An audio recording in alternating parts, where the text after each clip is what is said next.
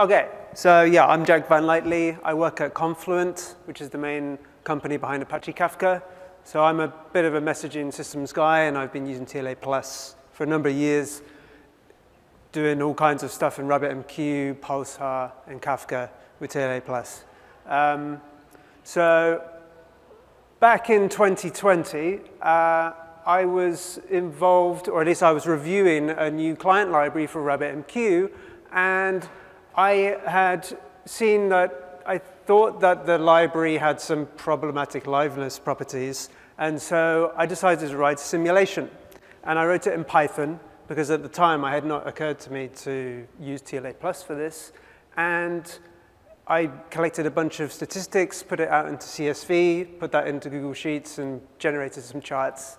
And I was pretty happy with myself, and I was able to show that the sort of P95 and P99 statistics were not very good, basically. And so I was pretty happy with myself, tweeted about it, and then Markus was like, hey man, you know you can do that in TLA Plus if you use simulation mode and TLC get and set. And so that's how this little project began.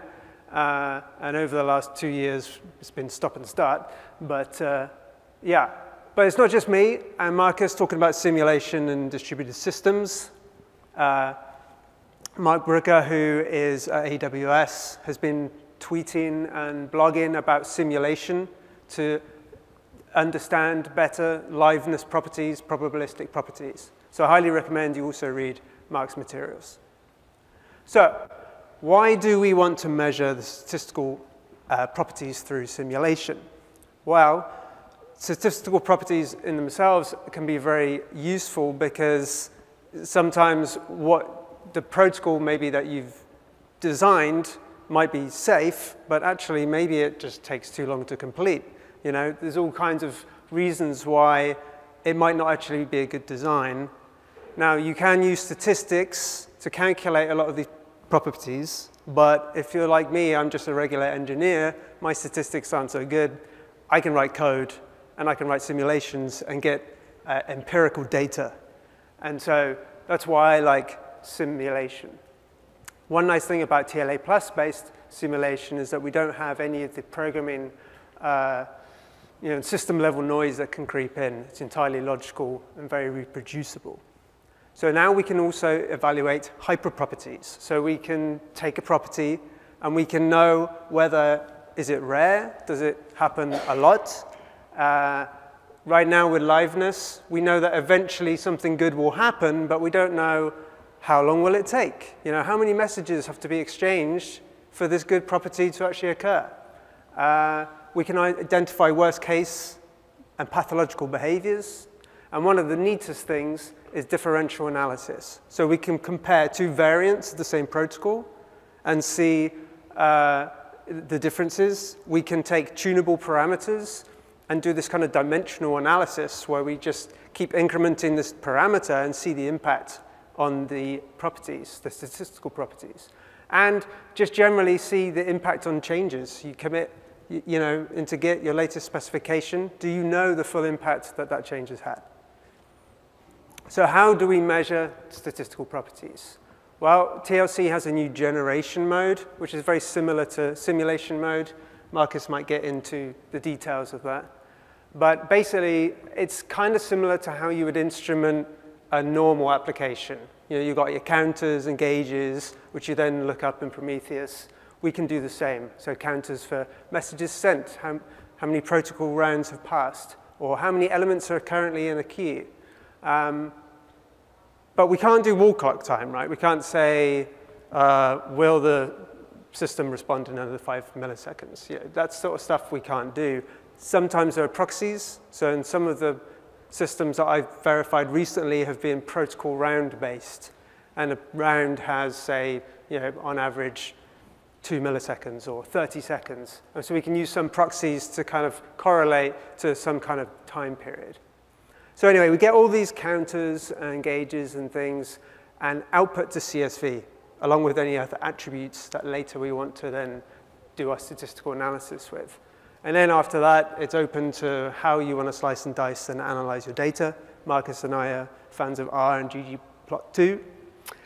And hopefully, most of the time, we can reuse an existing spec that we just want to add our metrics to, or use refinement when that's not possible.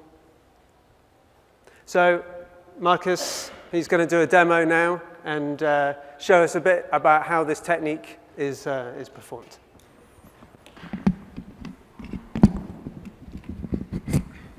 Okay. Guess you can hear me. Let's switch over to VS Code. No, let's not switch over. So yeah, in 2020, when I sent out this tweet, I guess I was on the hook to make something work for Jack. It wasn't actually just me, it was Leslie who's been saying for many years that you can easily collect statistical properties with TLC. And in hindsight, it turns out this is all super simple, super naive. It was a low-hanging fruit that we just plucked. We just had to make it convenient. And I think we are now at a point where it's convenient enough for more broader use. I'm going to show you one, perhaps two examples. One is Knuth-Yao, six-sided die.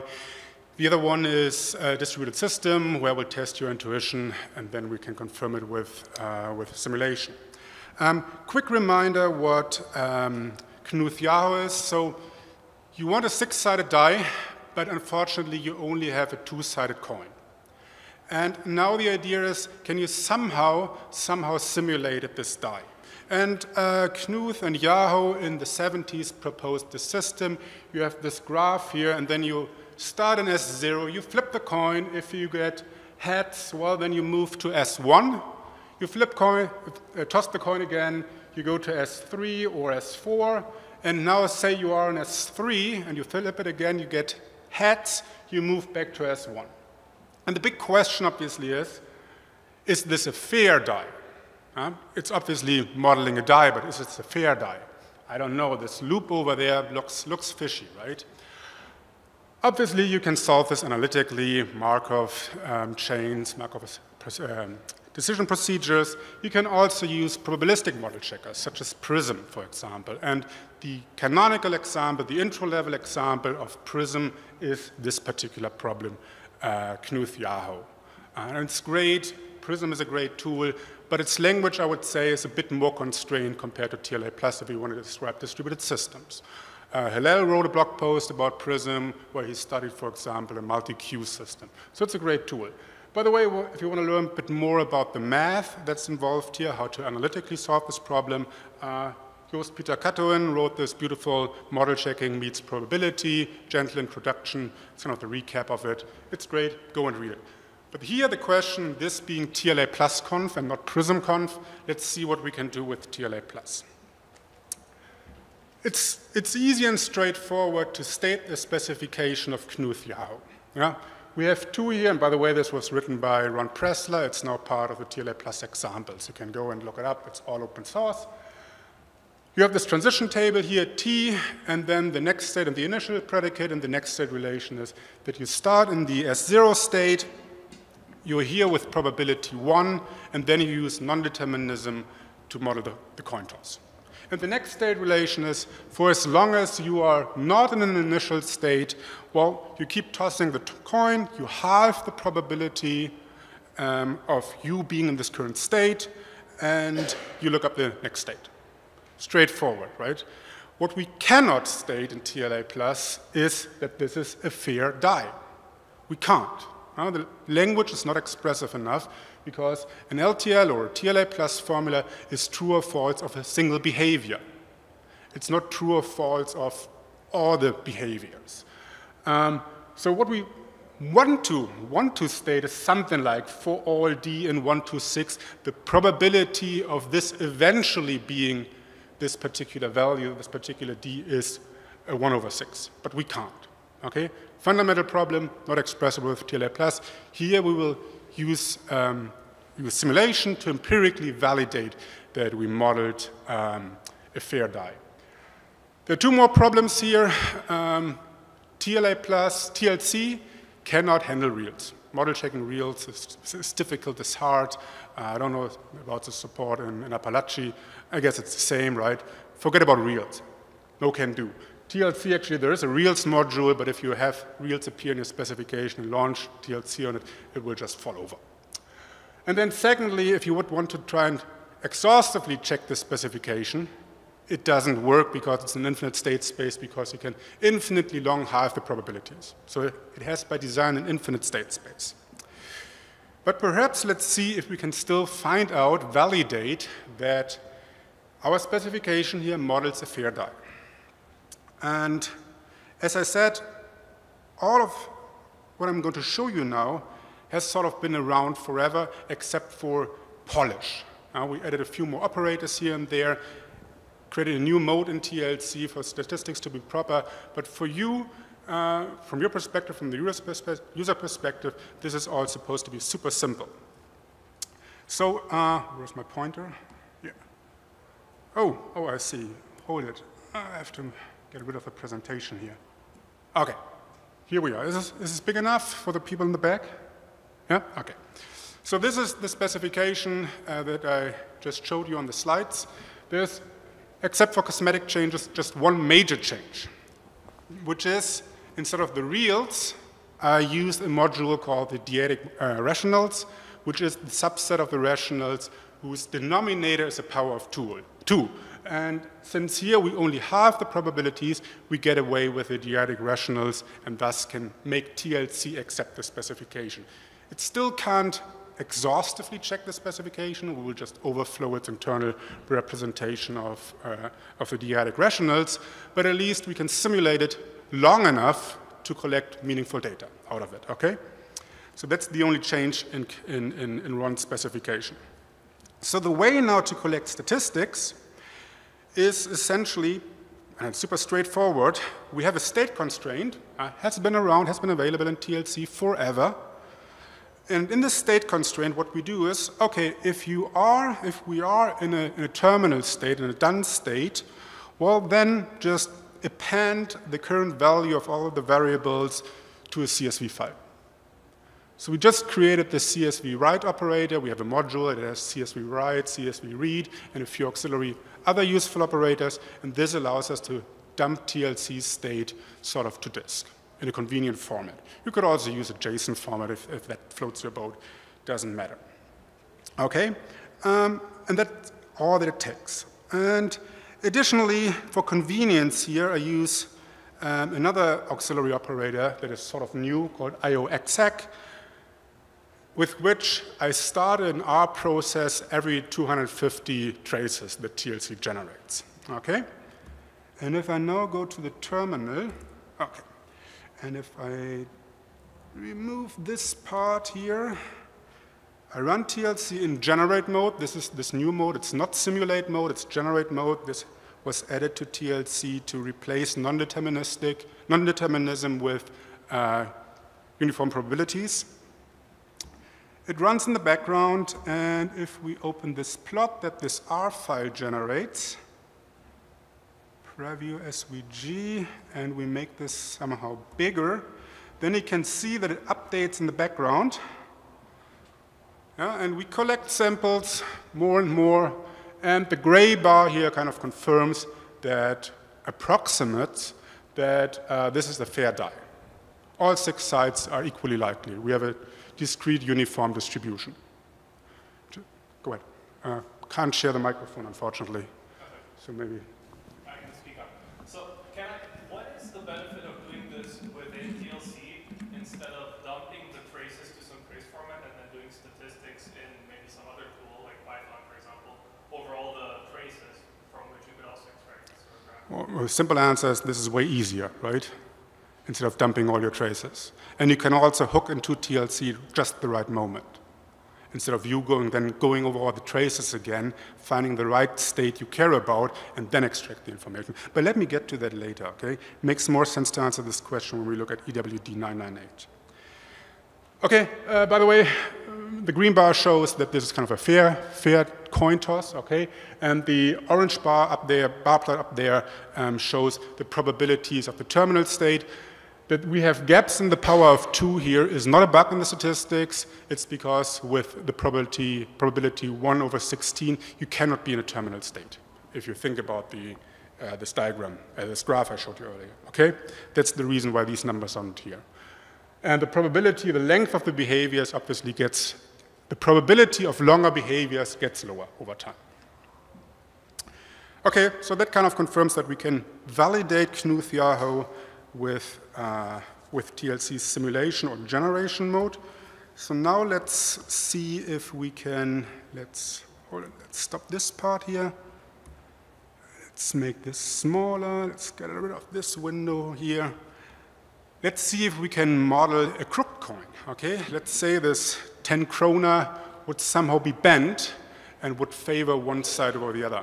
By the way, this is Margrethe II on the heads, and she is now Europe's longest serving regent at the age of 82, and she just caught COVID at Queen Elizabeth's funeral. Fun fact, I wish her swift recovery. Okay, so how to model is a crooked coin in TLC, or in a TLA plus specification. For that, we can kind of use the random element operator, in this particular case. We also have a randomization module that came out of as part of the works on using TLC to validate inductive invariance that I mentioned earlier. So we have a set of randomized operators related to randomization. I used the very basic one here, random element, to pass it a set of 8 elements. And it's going to return one element, probabilistically, uniform probability. If the return value is within 1 or 3, well, then it's tails. If it's heads, then it's, if it's the other value, then it's heads. Straightforward, right? So let me switch to the config file here, redefine this operator. That's one way of doing it. Go back to the simulation, and by the way, let's make this longer here. Let's generate infinitely long traces. We can go over here, preview this again, bit of clicking, and we see we get a crooked coin. This is showing the probability in the ultimate state. I'm not tracking the probability over the whole behavior. And we get this new distribution here, the gray bar plot. Is this correct? I don't know. I don't know, but fortunately Prism knows. Okay, so I used the Prism model checker to check this system, and these are the steady state probabilities. And if you look, 1 or 2 are equally likely, then 4, 3, 5, and 6. And I think this is approximately what's seen here in this graph, right? Seems to confirm what Prism predicted just by simulating it. It's no surprise. It's just simulation.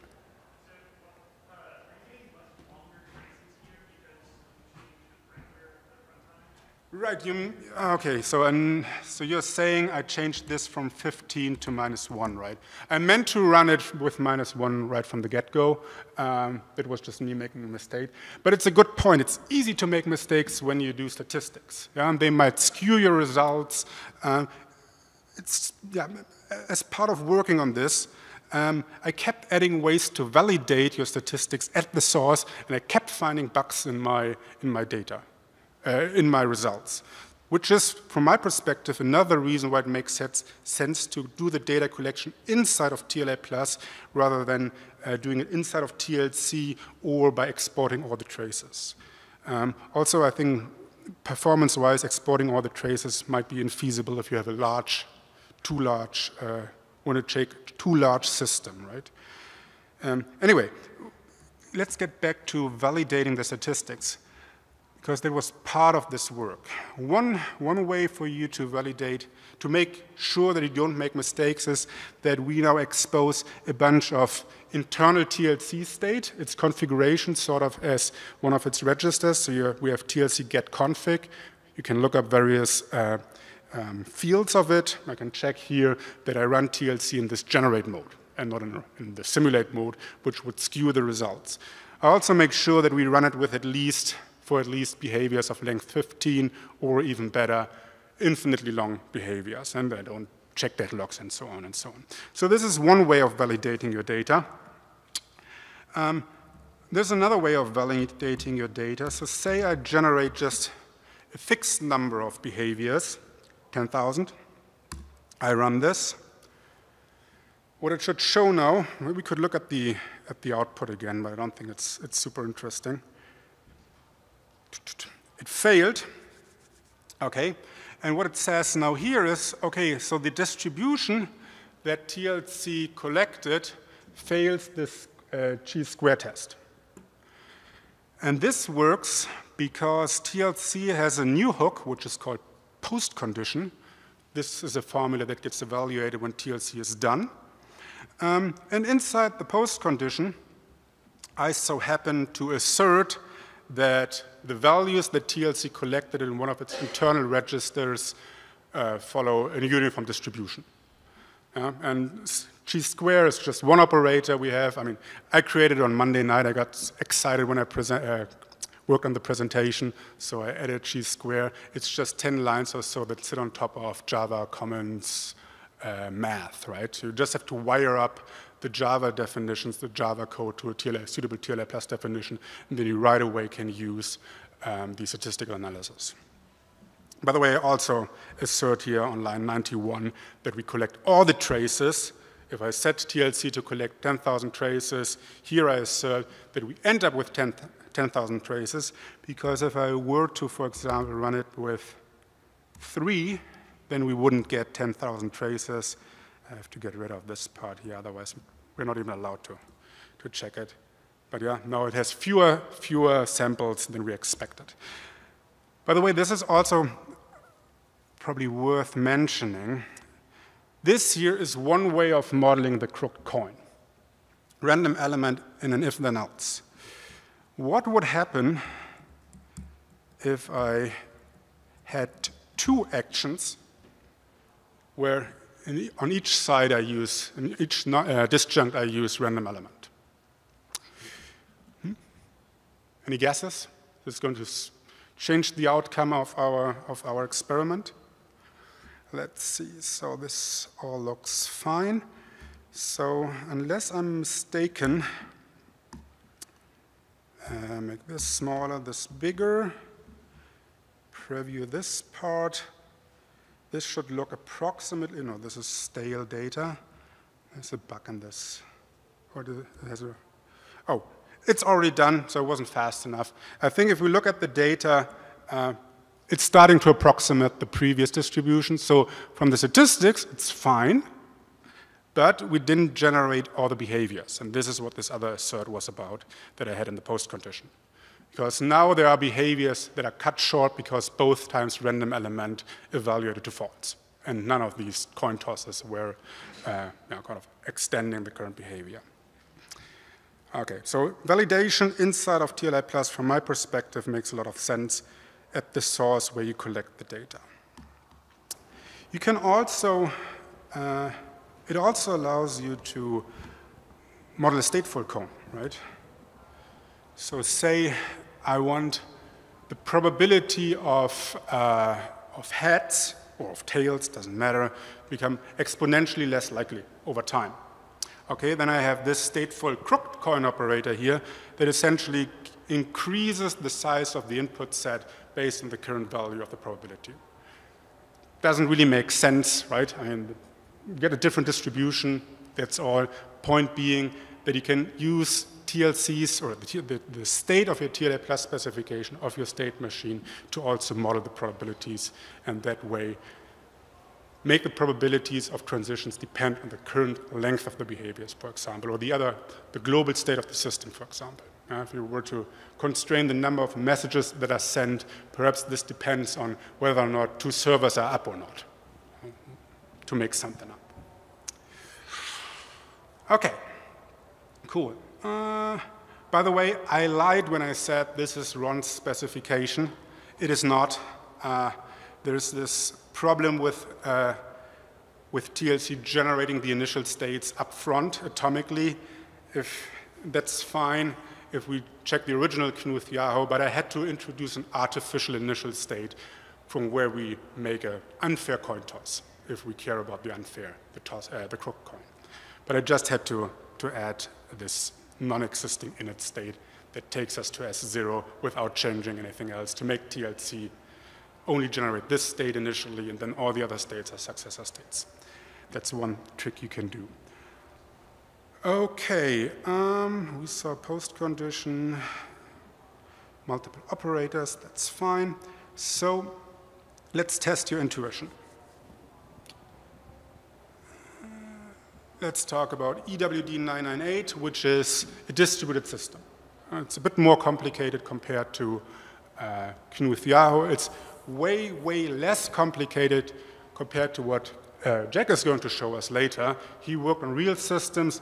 This EWD 998 is an algorithm that was proposed by a student of Pnueli at a seminar of Dijkstra's 20 years ago. Okay, and it detects termination in a distributed system. So you have a number of collaborating processes. They exchange messages, and the receipt of a message wakes up a node if it's idle at this point. At a later point, this node may decide to idle again, and now you have one of these nodes who wants to detect whether or not all the other nodes are terminated. Okay? And this algorithm doesn't handle node failure, it doesn't handle message loss. So it's more academic, but it's complex enough to be interesting to be studied with simulation. Oh, sure. Okay. So this is our distributed system here. It's organized in a ring. And the way this algorithm works is that this initiator node passes a token around the ring. Okay, and if the initiator gets the token back, and this token, the state of the token, indicates that the system, all the other nodes have terminated, well, then we detect termination. Obviously, we have like asynchronous messages being in flight, so this token somehow captures the number of in-flight messages in addition to the question whether or not the current round is conclusive. And if the current round is inconclusive, because A, there are in-flight messages, or B, our round is kind of tainted, we do another round, okay? Straightforward. You could study this problem in more detail. Just want to test your intuition here. Because it satisfies these two correctness properties here, safe and live. We never incorrectly detect termination, and should there be termination, we eventually detect it. These two properties are satisfied. The rest is specified according to Dijkstra's writing.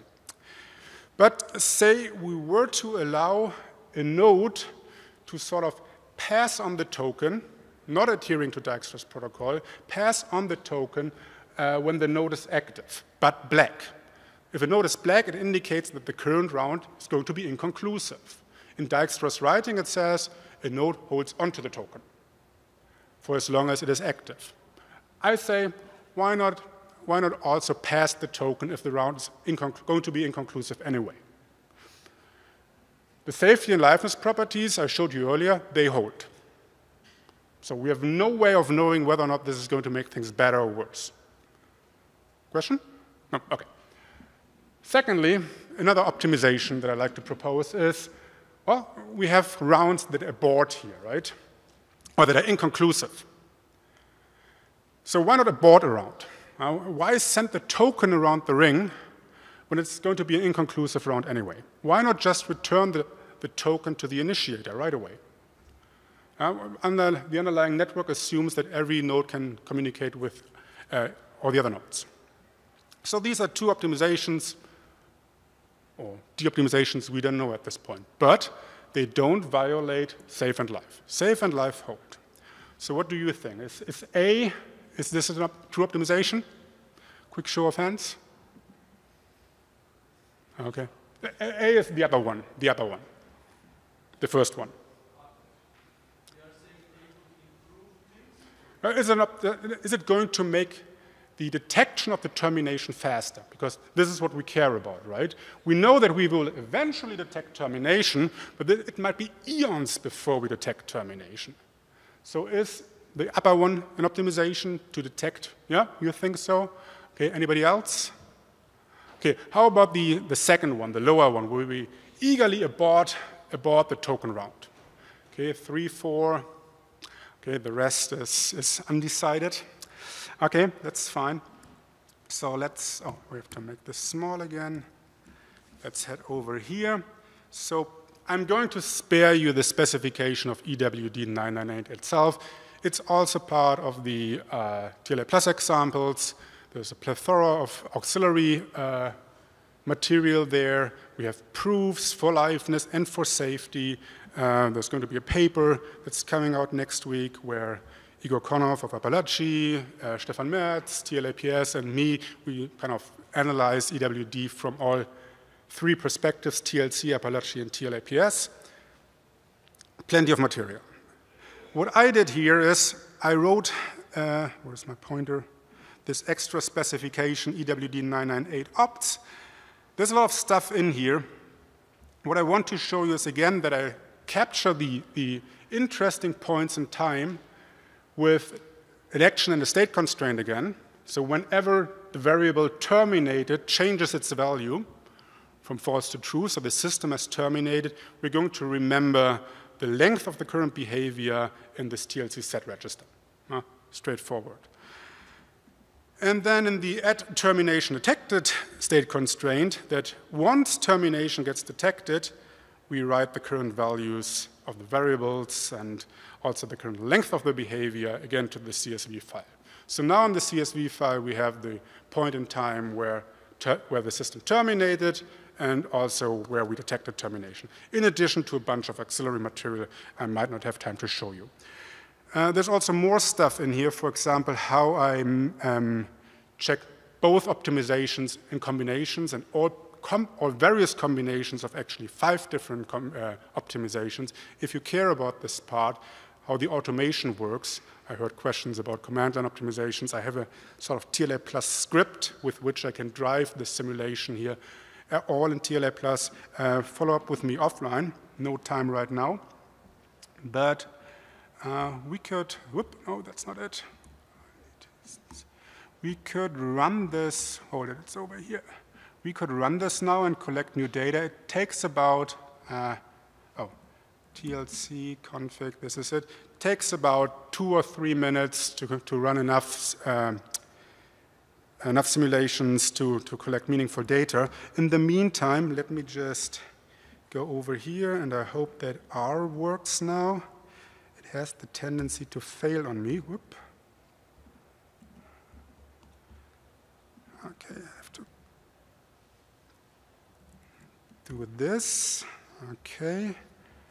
Maybe I have to restart VS Code. Sometimes R and I are no friends. This time it worked. Great. So this is now a bar plot again. This is the plot for no optimization, the original algorithm. PT1 is we pass the token if the node is black, and PT3 is we eagerly return the token when the current route is inconclusive. And as you can see, PT3 is a de-optimization. Yeah? It's don't do it. Maybe it's because the way I phrased the algorithm here informally that I lured you into thinking that this would be an optimization. But this here confirms that it's a huge de-optimization with very little effort, right? We just collected a few samples. This algorithm is also simple enough to think about this, the reason why this is a de-optimization sort of analytically. So on the left, you see the original algorithm. In the worst case, it needs 3 token rounds. With my proposed optimization, it now needs way more token rounds, because what the token does, it not only communicates to the initiator whether or not we have termination, but it also kind of acts as a clean sweep. It whitens all the nodes. And if you abort the round, then you don't whiten the nodes. And yeah. So with this particular protocol, you probably could have figured it out yourself. But the message is collecting these statistics is just so dead simple with TLC and the few optimizations and additions we made to the community modules, to TLC, that there's no reason for you not to do it. Okay, and I think now Jack is going to show us real-world specifications and real-world insights into those specs.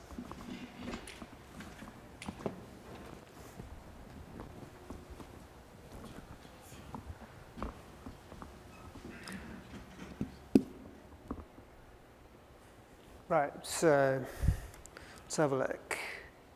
So I'm going to look at 3 case studies. RabbitMQ and Kafka based on real-world algorithms and protocols where I use the technique.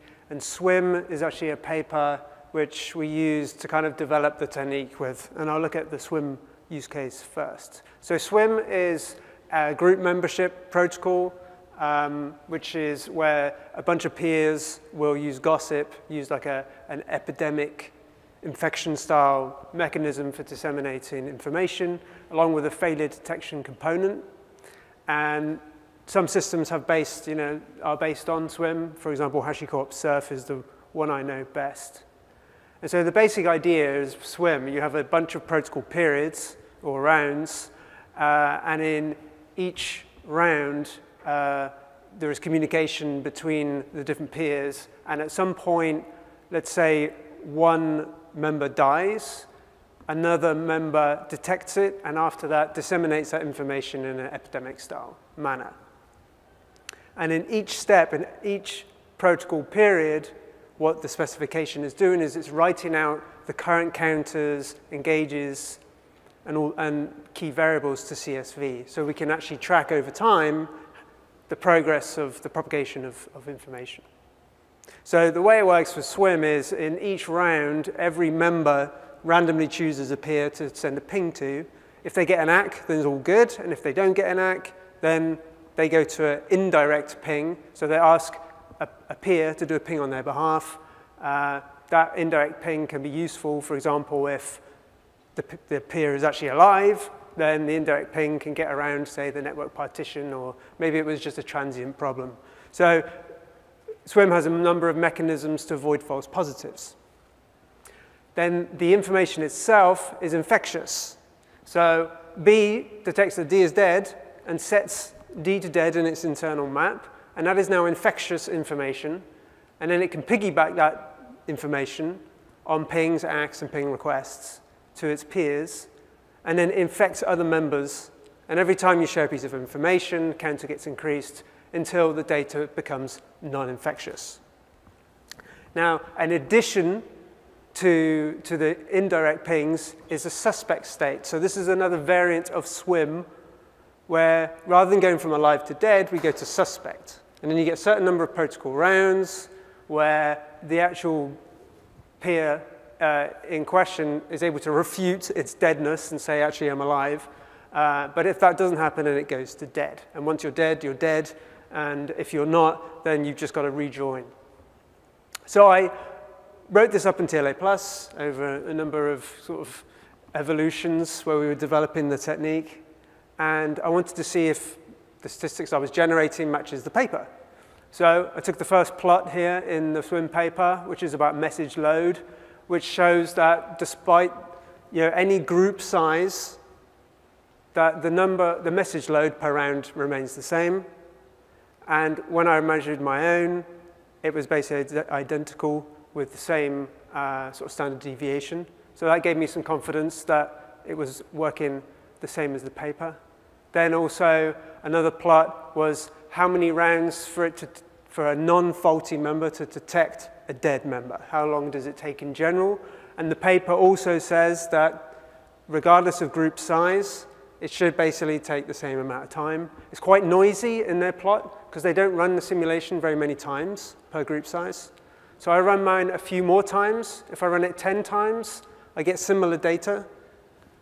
But if I run it 1,000 times for each group size, I get much more clean data, which is in line with what the paper is saying, that group size does not affect how many rounds it takes for a dead member to be detected. And so with all of my runs, I end up running each configuration over 1,000, perhaps 10,000 times to get good data. When it comes to differential analysis, SWIM has a huge number of variants and tunable parameters, which you can explore.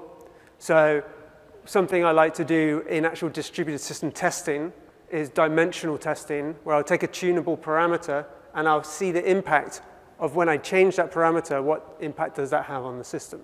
And so when I take the dissemination limit, which is how infectious the information is, we see that when it's not very infectious, it takes many more rounds for the group to converge on the fact that we have a dead member. And that's because we're only relying on the pings and ACKs, the failure detector component. But when we make the information highly infectious, we see that we get to convergence much quicker.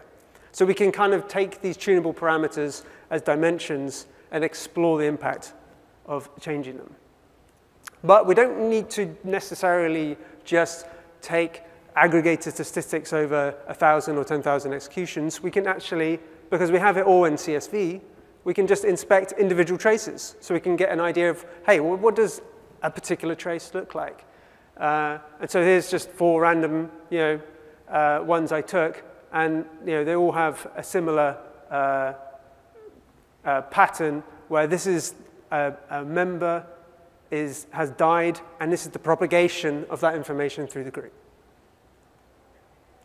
We can also look not only at these kind of tunable parameters, but we can compare variants. So there's 2 variants. One is just the infection style dissemination, and the other variant is the infection plus suspicion mechanism. And this is all about false positive dead state propagation. So what I do is I run the swim protocol with 10% message loss, which is extremely high, and I run it without the suspicion mechanism. So we're only relying on these indirect pings. And basically, within 25 to 30 rounds, the group comes to a halt because everyone thinks everyone else is dead, and they can't make any more progress. And then we see the impact. Well, what happens if we introduce the suspicion mechanism? Well, with a suspect timeout of 1, there's not much of an impact. As we progressively increase the suspect timeout, we see what impact it has on this false dead state propagation. And then I can take that suspect timeout of 5, and I can take another tunable parameter and explore changing that along with it. And we see that actually if we increase the peer group size, which is the number of peers a member asks to do an indirect ping for it, we reduce the false dead state propagation even further. So it's a really nice way of exploring variance and tunable parameters. Another thing that I tend to do is make sure that I am running I have the same number of samples for each configuration. So in this case, I was running the simulation for 40 protocol periods. So I'm running on the left-hand side, that's the peer group, for peer group of 1, 2, and 3. And I expect the same number of samples per round and peer group combination. And I do. On the right, we got the suspect timeout from 0 to 5, and we see it actually tapers off. I'm not getting the same number of samples for the higher rounds for a suspect timeout of 0. And so this would actually skew my statistics and is a bit of a problem. But it turns out that actually it wasn't a problem. It was because simply with this high message loss rate, without the suspicion mechanism, the group just can't even reach the higher rounds because they stop at like 25 rounds because everyone thinks everyone else is dead. And at that point, the specification spits out all the statistics and is done. But this way, you can kind of inspect, do you get the distributions you're expecting, do some sanity checking to make sure that the results you're getting is right. So what challenges do we have with swim? So probably performance is the top one, because I'm running each configuration 1,000 to 10,000 times, and I'm doing this dimensional analysis. So I might run group sizes from 5 to 40, and then I might choose suspicion timeout from 0 to 6, along with peer group 1 to 3, which ends up being a couple of hundred configurations, which means up to 200,000 or even 2 million traces that I need to generate. And for the higher group sizes, that can end up taking many, many, many hours. So we had to implement Java overrides. So that's basically take an action that's in TLA+, implement it in Java, and we got some serious speed ups from that. But also Markus did a number of improvements to TLC itself to improve performance, and the addition of a number of new modules to the community modules, like quantify, for example, was a big one. Then there's also the specification complexity. The original specification for swim is quite small and simple because it's just safety. It's only looking at safety. It doesn't care about all the different variants, which are all about liveness, all the optimizations and the extra rules, which are all targeting liveness. And then when you want to implement the entire swim with all the optimization targeted at liveness and do it all in TLA plus, it ends up being a lot more complex. Then you've got the additional boilerplate of the actual metrics collection as well. Another case study, and this is where it began, where I was saying at the beginning I tweeted that I'd written a simulation in Python. So this was a client library, the reactor streams RabbitMQ library. And this is basically a resource allocation algorithm, but it does it in a cooperative way between clients. And so the idea is that a bunch of clients deterministically, independently are able to make decisions such that they balance their consumption equally over a group of queues. And it does that using a feature of RabbitMQ called single active consumer. And that's basically where it's a first come, first serve on a particular resource, a particular queue. So the first client comes along, and it becomes the single active consumer. Another client comes along, client 2, it's basically in standby mode because we can only have one active. 3 comes along, again, it's at the back of the queue. So if client 1 disappears, next in line is 2, right? So now 2 is the active consumer. And so that, combined with what the client does, and the client basically, every 30 seconds, it gets metadata from RabbitMQ to learn who are the other clients, and it determines whether it has too many queues. So in this case, client 1 starts, it's the single active consumer of all 3. Then another client starts, it's got nothing. So 1 says, hey, I've got 3, I should only have 2. So it gives up 1 and resubscribes, and then we have balance. But this looked to me to have some problematic liveness. I was pretty sure that if you had like 20 queues and 20 clients, it might take a lot of this balancing where, hey, I'm going to release my queue, and now I've got too many, and then they take too long to come to some balance. So that's why I wrote a simulation to find out these statistics. And what was interesting is when you had the same number of clients as queues, and that every client should have 1 queue, we saw this very wide distribution of the number of times each queue had to be released. And it was very problematic, even up to 200 times like queues would have to be released for it to gain balance. Looking at it with a bit more resolution with this percentiles chart, we see as it approaches the same number of clients as queues, we see this huge peak in the number of queue releases and also the number of rounds. So each round is 30 seconds. So with the P99, that would be 25 minutes for this group of clients to agree on who's got what queue. And I went to the library author, I said, this is not going to work. So, oh yeah, and this was another scenario where we take an established stable cluster and we kill 1. What happens? Again, we see these huge peaks at 20, smaller at 10. Again, the liveness, it was just not good enough. And why was it not good enough? It all really came down to the way single active consumer works in a first come, first serve. If client 9 here needs to be the single active consumer, then clients 5, then 2, then 6, 4, 3, 1, 7, and 8 have to do a queue release to get it to the front of the line. And if you've got 20 queues, imagine how many releases among all the queues, and that's why we have hundreds potentially of releases. So there was actually a really easy optimization. Why don't we just jump the client that needs it to the front of the queue? And then it becomes the single active consumer.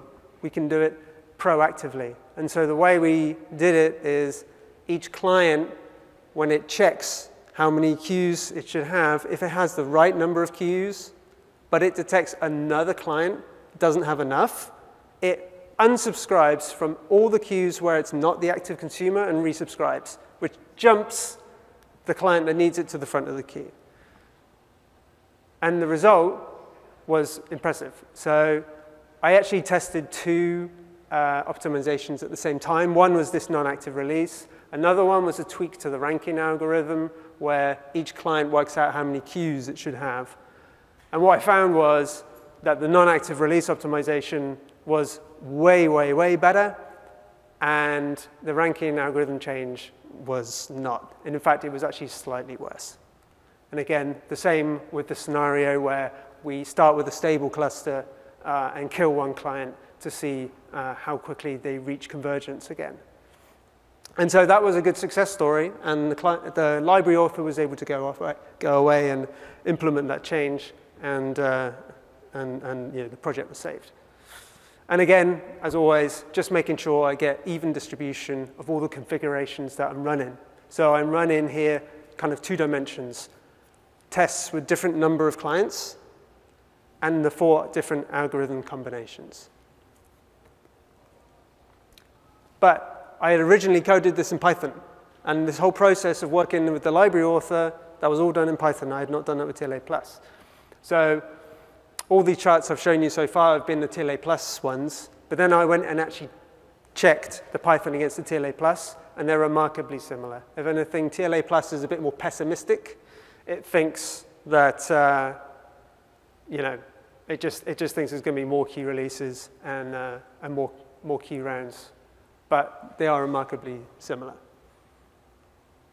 And lastly, there's Kafka. This is a very quick one. Kafka, again, this is another resource allocation algorithm, but it has a much smaller degree of non-determinism because it's all done by the broker. It's a centralized algorithm.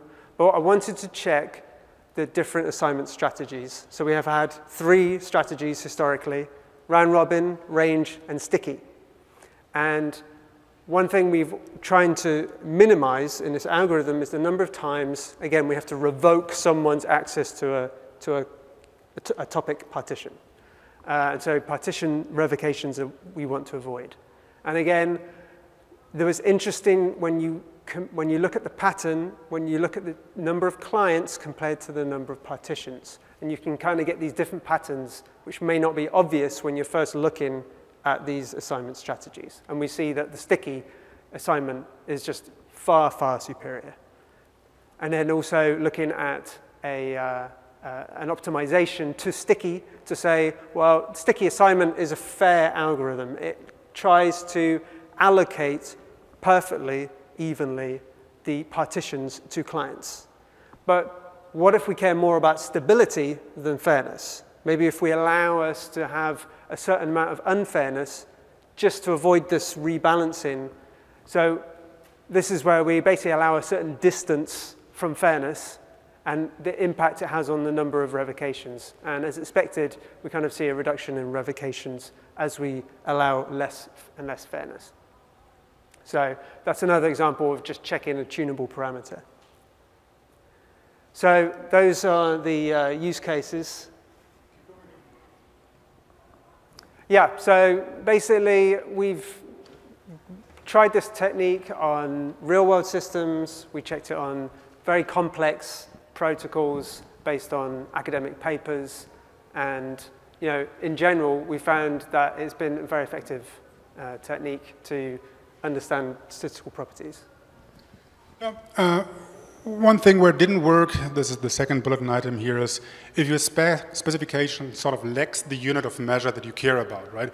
Remember the EWD 998 specification, we had a point in time where the system terminated and a point in time where the system detected termination, and we could measure the number of times the token was passed in between. We tried to apply, and this is the first-class citizen that you can measure. We tried to apply this simulation to, say, a concurrent algorithm in the hopes of predicting concurrent contention and coherence on logs, right? But because logs typically are not modeled at the level of TLA+, they simply don't exist. You don't suffer the wall clock time that it takes. You don't suffer the cross chatter among the cores in TLA+. You cannot simulate this. And when I try to sort of come up with just arbitrary numbers as costs for these operations, it was highly sensitive to the actual values. I could essentially predict anything with my choice of the cost. So it doesn't work for system-level measures. Perhaps PGO generating the implementation from it and then doing the empirical analysis might work in this area. What's great about this idea here with TLA+ and simulation is that you sort of can define your workloads and you can define the perturbations of your system, right? If you do real system level empirical performance analysis, it's super tricky to get the system into the right state, to be in the expected broken state, to cause the perturbations, to cause 10% message loss. In TLA+, you define it in the initial state predicate, for example, and then you give probabilities to the faults happening. What would be super nice is, but it doesn't work, if you would state your workloads and also your failures as fairness constraints, and then the tool would sort of would only generate those behaviors that adhere to the fairness constraint, but this doesn't work. It would require a completely new tool, I guess. What about scalability and the small scope hypothesis? So far, we haven't seen a specification where more nodes, bigger workloads predicted completely new results, right? They only caused the results to be more pronounced. Like with the example of EWD998, with 43 nodes, the bar plot was way higher compared to 7 nodes where it was not as pronounced. But so far, we haven't seen an algorithm where with more nodes, a new phenomenon appeared. So it seems like the small scope hypothesis still seems to be in effect even for simulation. Not sure if you have emergent behavior, stampeding herds, in case of when you have suffer grave failures or stuff like that, then I suspect that this might not work. The good thing is when it comes to scalability, simulation is just embarrassingly parallel, right? You can just run it on a farm of computers, wait a day, and then get your results back. If you want to make it faster at the level of TLC, like Jack said, use the TLA+ toolbox profiler to find the bottlenecks, write Java overrides for these operators. For most of them that pop up in the real world, we already have like quantify in the community modules and a bunch of other operators readily available for you. More recently, I introduced a TLC cache operator where you give it a value and then internally TLC will cache what this expression evaluates to. Randomization is crucial here, especially when it comes to defining the workload and perturbations. Yeah, and if you want to try out this technique, please go over to this particular issue on our issue tracker and let's keep the discussion going. Thanks.